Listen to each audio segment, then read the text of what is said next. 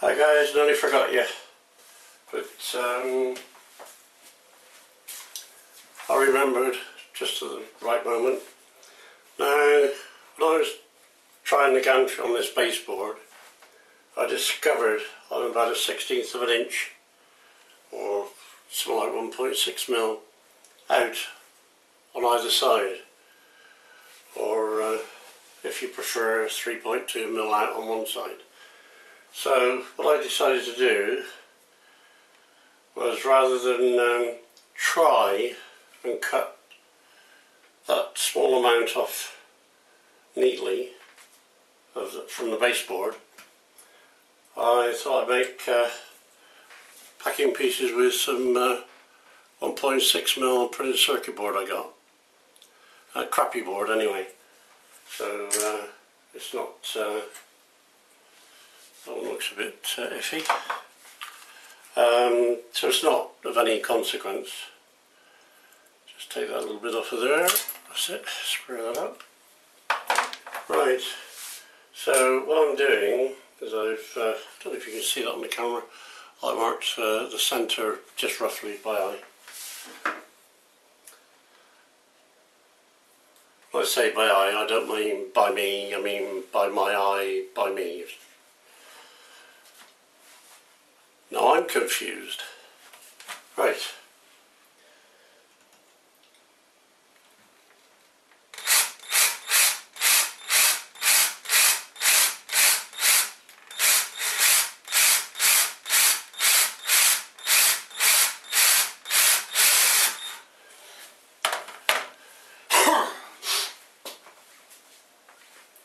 Yes, I know I should use a pedestal drill and blah blah blah, but it's too heavy to drag up here from the shed, and on top of which I'm in my kitchen, and I'd rather not have too much in the kitchen that makes it look like a workshop, which it does now anyway, but there we go. Last one, and then I'll show you what I'm going to do afterwards.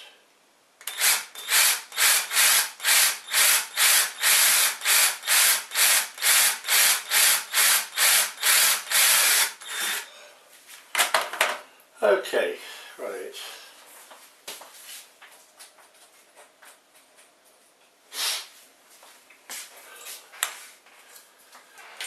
Right, now then.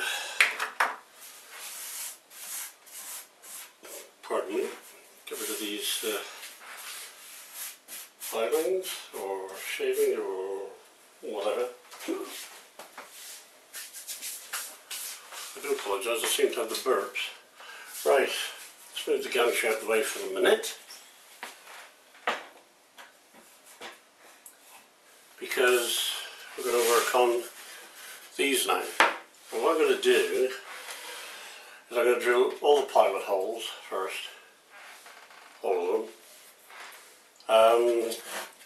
Where this section goes down onto the side like that, I don't quite know what I'm going to do there yet, because I don't have the storage capability to keep this in one piece. So what I'm thinking of doing is using nuts and bolts down there to hold it together, so that when I'm finished doing what I'm doing, and if I'm not going to be using it for 2 or 3 days, then I can unbolt it, put it down and store it flat packed neatly somewhere. How well that will work, I have no idea. I'm deliberately going to put adjustments on the axis so that it will allow me to adjust fractions to make sure everything's level and square and all the rest of it that has to be done. Right, so we're now going to drill these pilot holes for the screws.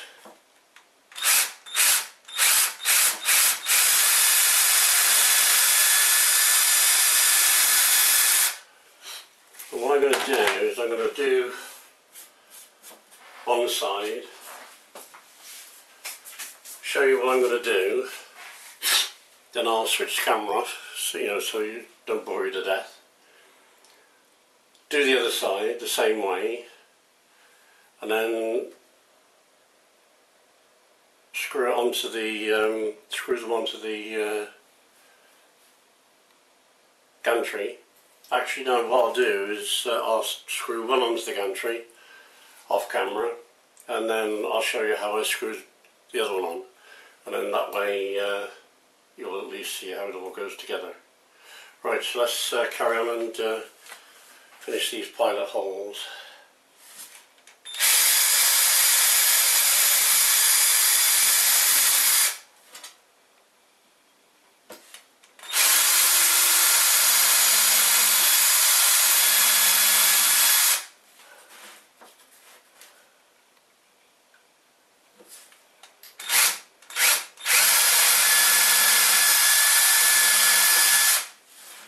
By the way, this is MDF I'm using here. Can't remember whether I mentioned that in the video earlier on.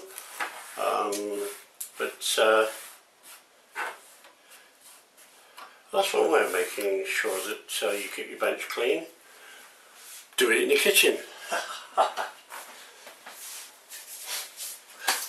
Especially if you've got a wife with a rolling pin. I haven't. Right, we'll just do these three at the bottom now.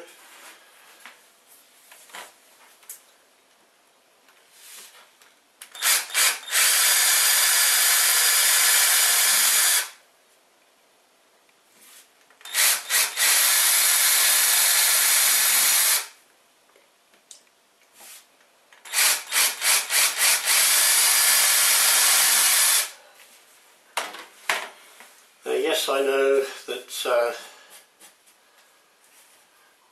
I should be using this and that to make sure my holes are perpendicular and level and all, all the rest of it. But I'm not looking for perfection. I'm looking for something that works. And if it works, I'm happy. I mean, if my name was 7 of 9, cool, what a thought, then yes, I would be looking for perfection. But, Christ, I'd make a fortune if I was 7 of 9, wouldn't I? But I'm not, so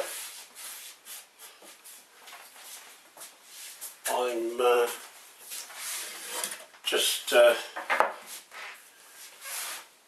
going for something that works, because I'm only using this for printed circuit boards, maybe the odd bit of wood engraving. I'm not doing stuff that needs sort of thousandths of an inch perfection. Right, there we are. Now what I'll do is I'll show you now what I'm going to do with these. Okay, and they will go there like that, like that, like that, and like that. That one goes that way round. That's it. Now, yes, I know that the gap would be here as well, at the bottom, but that's going to be taken up by washers, simply to make life easy for me bolting and unbolting. Now, you're thinking to yourselves, when he lifts that up, they're all going to fall off. I'm ahead of you. Where is it? Liquid welder? Yeah, should have covered up the name as well, shouldn't I? Eh? Okay.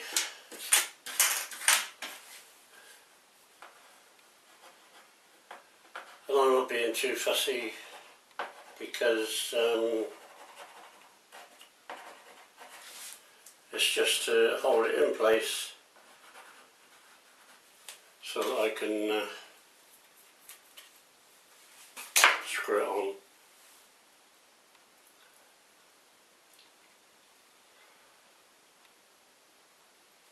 There we go. That one.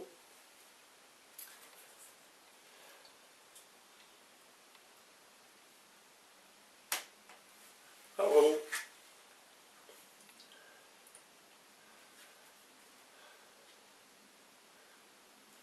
That one.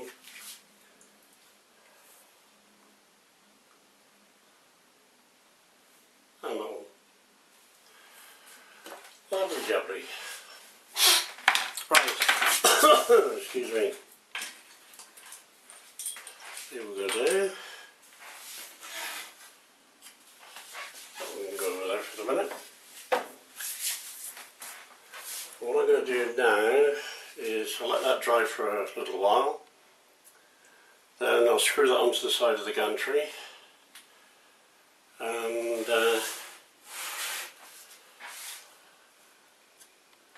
then I'll come back when I've done the other one and show you me screwing it onto the gantry and how I do it.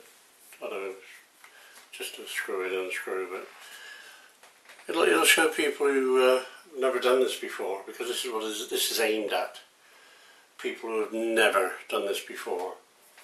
Yeah, there's plenty of engineers out there that can make it better. I know that. And that's up to them. They can use this as an example. That's why I'm not giving too many measurements out, because you can make it bigger, smaller. I mean, not all carriages are going to be the same length and the same width. They are different. In fact, this one is a good 2 inches shorter. So there's a big difference. So it'll depend on what you get and how you want to do it. But this is just a basic guide in a practical way, so that anybody can do this. And as I say, it's only being built to do printed circuit boards and the dashboard on my nice EV. So I probably wouldn't do it if I didn't need something like 100 and odd printed circuit boards.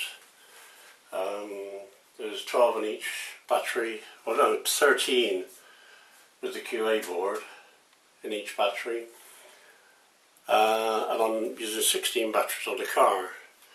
But by the same token, I want to do some for my alternative energy system as well, so it'll be more than that. So I should be using this quite a bit. Okay then, I'll let you go, and I'll be back when I'm ready to show you the other side of the gantry. Alright, bye for now.